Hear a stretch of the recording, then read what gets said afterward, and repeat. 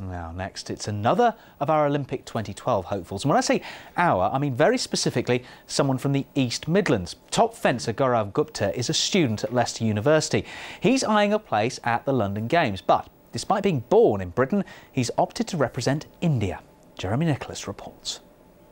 His family's from Uttar Pradesh, but Gaurav was born here. He won't be wearing British colours, though, at the London Games. He's putting his studies first, and that means changing countries.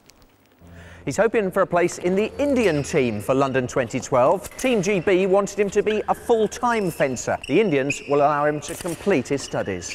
If I kept going for England, I'd have to go full-time and train competitively, very hard-working, because they're really focused on the 2012, so they want all their young athletes to full-time focus on it. Gaurav's been a student here now for over 12 months. He's obviously a fencer for the fencing club, competing at a very high level, which is great for the University of Leicester. We've never really had an athlete of that sort of calibre at the university, which is fantastic. Hoping to go into a job in investment banking, which is another aim of mine.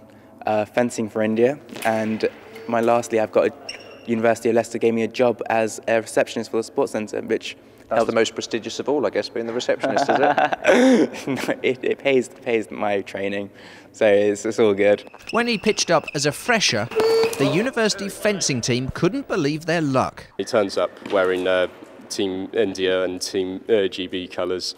Those of us in the first team were sort of almost licking our lips thinking, yes, we've got a real game changer here. I've seen a lot of good fencers in my time. Gaurav is probably the best I've ever been up against. Come London 2012, he could find himself competing against a fellow Brit with the crowd against him. It will be a bit strange competing with my friends. India's opened a lot of opportunities for me, and this is the road I can take while keeping up with my studies.